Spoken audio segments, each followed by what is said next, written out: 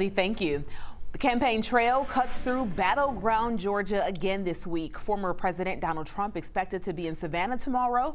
His campaign says he's going to talk about his plans to lower taxes for business owners and the importance of buying American-made goods on the city's economy. Meanwhile, the former president's running mate, Senator J.D. Vance, will be in Metro Atlanta. He's expected to host a Get Out the Vote rally Thursday night in Flowery Branch at the venue at Friendship Springs.